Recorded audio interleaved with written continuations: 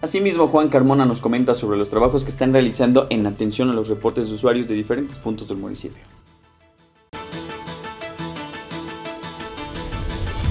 Pues ahorita no hemos tenido escasez de agua, ahorita pues afortunadamente ya nos llegó la temporada de lluvias, un poquito anticipada y perfecto.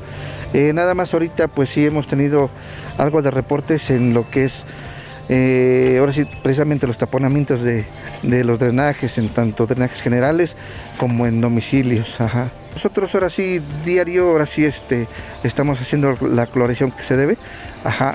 Pero ahorita sí, como ha estado lloviendo en las partes de los cerros, ha estado lloviendo un poquito más, el agua se nos pone un poquito turbia, no sé si ustedes lo han notado que está un poco azulada, es por eso mismo, pero es ahora sí por los mismos manantiales, así sale el agua. Ajá. Pues ahora sí que también se pongan al corriente en sus pagos para pues ahora sí no estarlos molestando, y pues ahora sí les pido a la ciudadanía que pues no tiremos basura, porque mire, ahora sí es lo que ocasionamos en estar ahora sí destapando los drenajes y la molestia de los transeúntes que caminan sobre las banquetas. Sí hemos tenido, incluso ayer que nos pidió apoyo ayuntamiento, estuvimos ahí en los límites de lo que es Toltempan y Xitla.